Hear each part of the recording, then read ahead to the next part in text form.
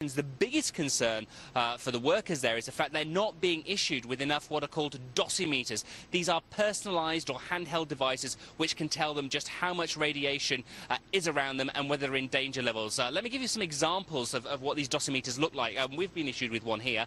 They can either come in sticker form like this, little yellow sticker with a gauge. The darker it gets tells you how more dangerous it is.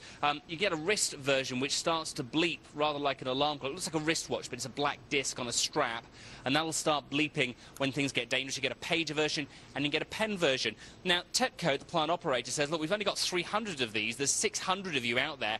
We just can't distribute them to absolutely everybody. Says it's going to try to, however. No wonder the workers are getting so terrified. You know, we broke that story here 2 days ago about the Fukushima 50 saying they expect to die. The world's now picked up the rest of that story, and they're hearing from more workers about they too have accepted their fate, that they are going to die of radiation poisoning. It must be very challenging for them if they're not given the equipment and then being sent into the reactors and sent across the plant complex, not knowing just how much danger they're actually in, and especially when the government keeps saying, actually, the data we're giving you on radiation levels isn't actually accurate anyway. We're going to have to keep retesting. All in all, a terrible, tragic dilemma for the guys there.